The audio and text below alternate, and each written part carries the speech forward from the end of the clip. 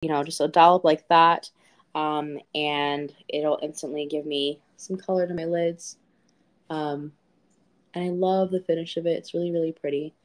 And I don't have to go and get more, you know, complicated than that.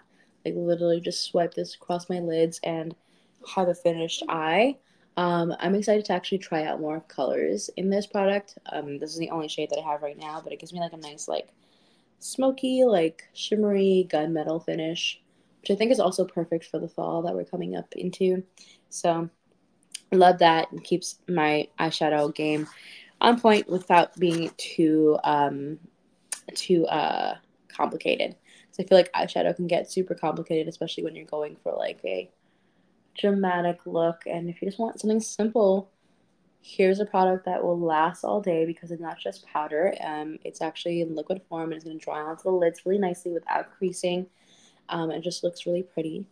And I just swipe it across, and there, my lid is done. Like, eyeshadow game, very simple and easy and looks good.